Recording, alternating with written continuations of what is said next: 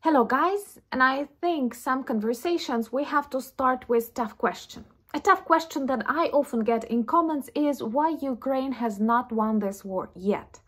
And a tough question that I can put anyone who asks me this question, are you ready to fight after Ukraine fails? Because it's obvious Putin will not stop if he succeeds in Ukraine. My name is Anna and I vlog daily from Ukraine since the start of the brutal Russian invasion. So if you're new to the channel, you support Ukraine, you want to stop this war with the victory of democratic powers, please subscribe and help us fight, because informational warfare is also very real. I feel it every day. And my longtime friends, check your subscription status and hit notification button, and please know I love you and I'm super grateful. So, as this war continues, and soon, actually, it will be the 3rd February when we have Russian war in Ukraine, Russia tries to quarrel all of us and to make us feel weak. One of the very popular messages that it spreads via different global media platforms is that no one can win this war, so stop supporting Ukraine with weapons and other stuff. But I have very first question. Typically, we stop doing something if we see this does not work. In case with Ukraine, all the supplies that we receive, weapons, machinery, information, we always use 100% effectively.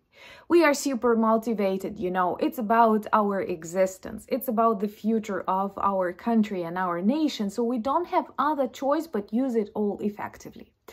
When you gave us air defense systems like Patriot, you see, today Kyiv is considered to be one of the safest cities, most protected cities on the planet.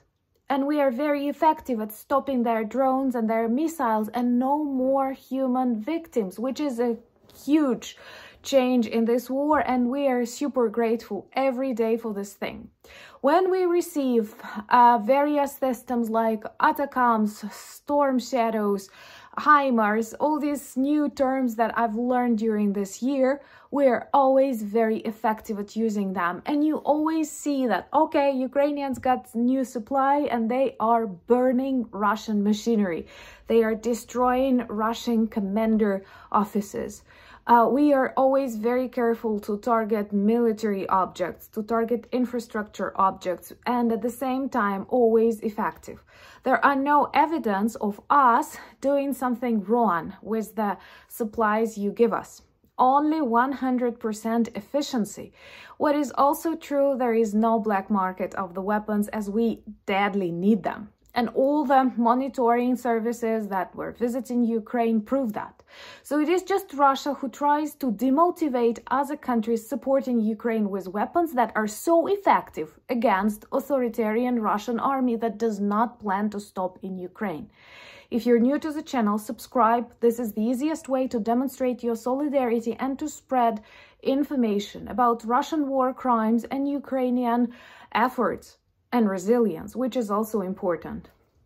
So, with the very modest supplies, we've managed to destroy billions of dollars worth Russian machinery and thus save thousands of Ukrainian lives, which is invaluable, and we are very grateful for that every day.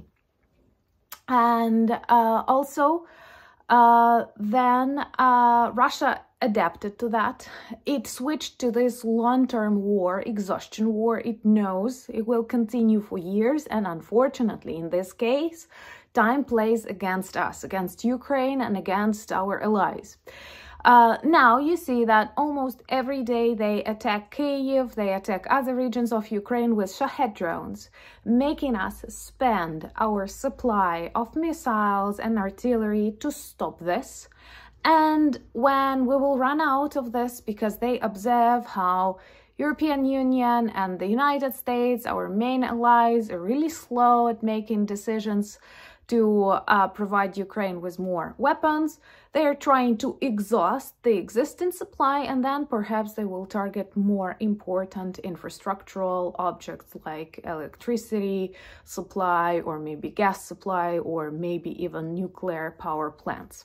That's the plan. It's very obvious. Everyone sees it, but we are still in doubt. I don't know why, because everything that you invest in Ukraine is used with 100% quality. What is also important to understand, if we fail, are you ready to fight on the territories of your countries? Are you ready to mobilize your citizens? I don't wish you that. And I know people like to escape into their positive bubbles thinking it's not gonna happen to me. I had a very same opinion until the February of 2024, because it's all very irrational, it's all very impossible, it's all very absurd, and then it becomes your reality. And Russia knows it. It has switched into this mode of exhaustion, and it spread the messages like, you cannot win this war, so you don't supply Ukraine and let Russia march. And it will march to Poland, to Baltic states, to Czechia, and it will cause lots of troubles inside of your countries. Actually, it is cheaper to support Ukraine than later deal with Russia. We are very grateful for everything that we get from your countries, from your armies, from NATO.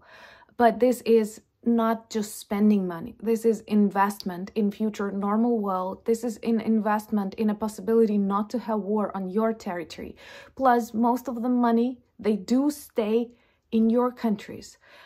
In the plants and factories that produce new weapons for your armies, we typically receive old used things that you don't need anymore. So all of these sums of money that may sound frightening, they are not sent as dollars or as euros to Ukraine. They are invested in your local weapon production, and we get the leftovers, which is totally okay because it helps us to stop Russia and to save thousands of civilian lives, including children.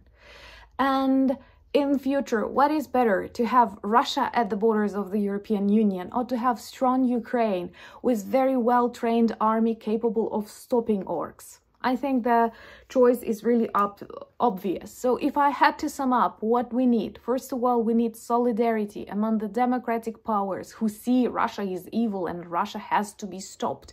We don't want Putin to be the winner, as Wall Street Journal named him in the section opinion. But yes, he was named as the winner of the year because sanctions do not work, people are tired, and his war continues according to his scenario.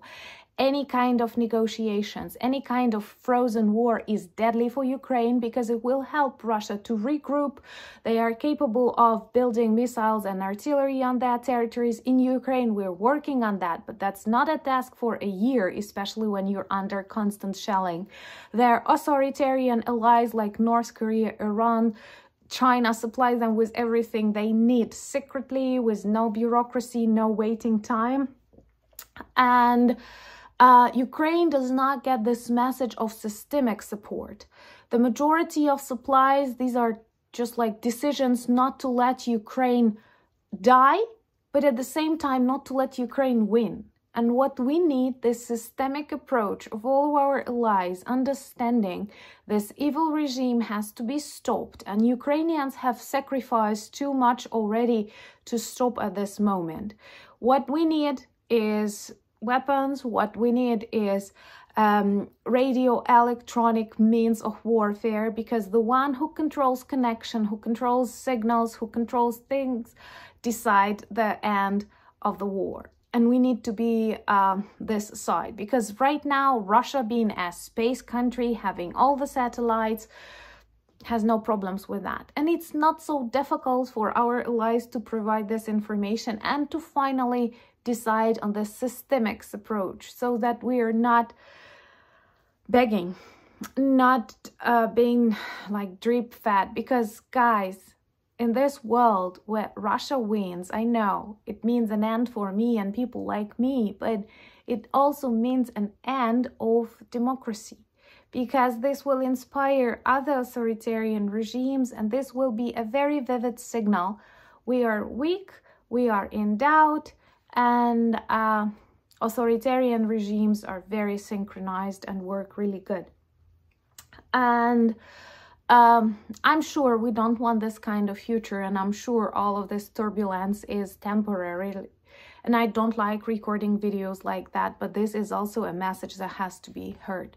So if I have to sum it all up, I'd say invest in Ukrainian armed forces so that later in 5-10 years, you don't have to fight by yourself on your territories. Also, look at the level of efficiency of Ukraine. We spend all of your weapons very carefully and very effectively burning and destroying Russian military targets on temporarily occupied Ukrainian territories, not provoking nuclear war or something. And there is no other options for us Ukrainians but to continue fighting. And I hope you are on the side of the good. Thank you for being friends. Do share the messages of my vlogs that you support. Thank you for buying me coffees, becoming my patrons, and helping me film more. Subscribe to my Instagram. I'm pretty active there. Join my Threads, Twitter, and Discord community. And also, we have a beautiful merch shop with t-shirts, sweatshirts, caps, and cups, and cushions, and other stuff that has symbolic meaning in Ukraine with Ukrainian patterns and various important messages. So this is definitely a good present to remind about Ukraine and to demonstrate your support and solidarity. Once again, thank you for being friends, and Slava Ukraini!